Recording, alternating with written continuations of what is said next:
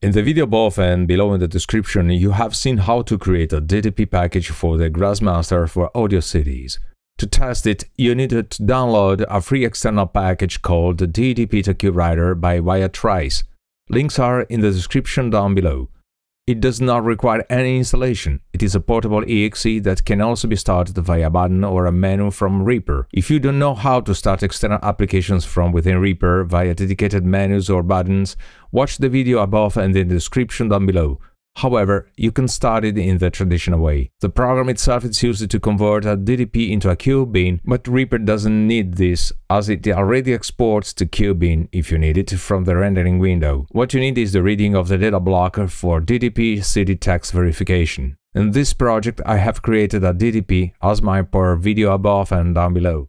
There are only 4 songs for the sake of this tutorial. Now I start DDP TEXT Writer. Set to simulate write. I'm not interested in printing a real CD at this stage. I click Verify MD5 and select the folder where the DDP files that I have already exported are contained. No error was given when the process was completed. Now I want to check the textual content by print PQ sheet. I select the folder where I want to export it, save it, and after having saved it, automatically the browser opens and shows it. Everything is in order.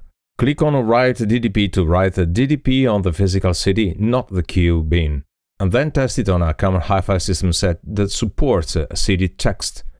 Here, it's just an emulation to show you the whole thing. Remember to uncheck the Simulate Write box.